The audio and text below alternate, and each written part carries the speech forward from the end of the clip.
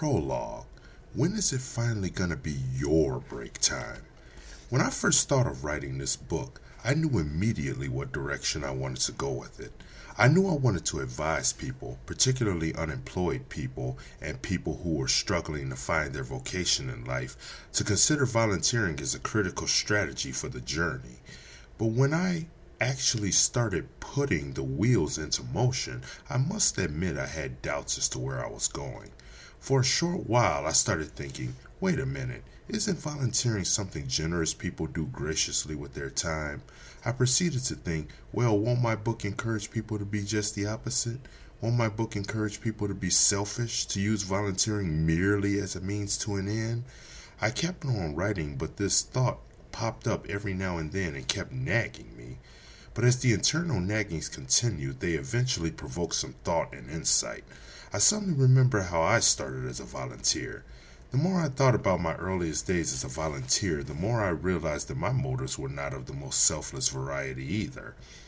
In fact, volunteering wasn't even my idea. I had never even thought about it. There I was, months and months drowned deeply into unemployment. The gap in time between the present and the last bit of my work experience ended was getting bigger and more noticeable with each passing month. Luckily for me, during a casual conversation with a family member about my increasingly desperate unemployment situation, she suggested that I do some volunteer work just to keep that hole in my resume from getting any bigger. She told me I should do volunteer work just so that I could say in my next job interview that I was at least doing something. Her suggestion sounded good to me because I was really starting to sense employers were not impressed with my I've been job hunting notion. So there I was. I became a volunteer, but to help others selflessly? No, not really. What, would you rather I lie to you? I became a volunteer because I needed something to put on my resume. My resume looked like I hadn't done anything for 8 months. I wasn't trying to be good. I was trying to be employed. But the richness of the experience grabbed a hold of me. After a couple of months of steady volunteering, I realized I was helping people and making a difference. Soon I realized that I was enjoying just being part of the experience. Next thing I knew, 3 or 4 months into volunteering at the hospital, people started asking me when I was going to apply to work full time. I didn't apply at the time because I had another part-time job aside from volunteering, but soon I realized the best part of my week, well, at least as far as work was concerned, was the 3 or 4 hours I was volunteering at the hospital.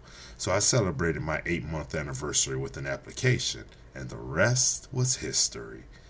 My point in bringing this up is there is so much that can be gained if people will consider volunteering as part of their job search.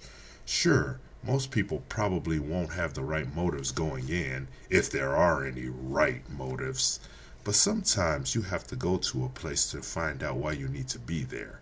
I believe volunteering will make many people's job prospecting far easier.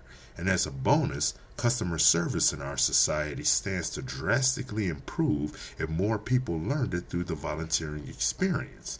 Personally, I can't see how you can turn down what I'm offering you in this book.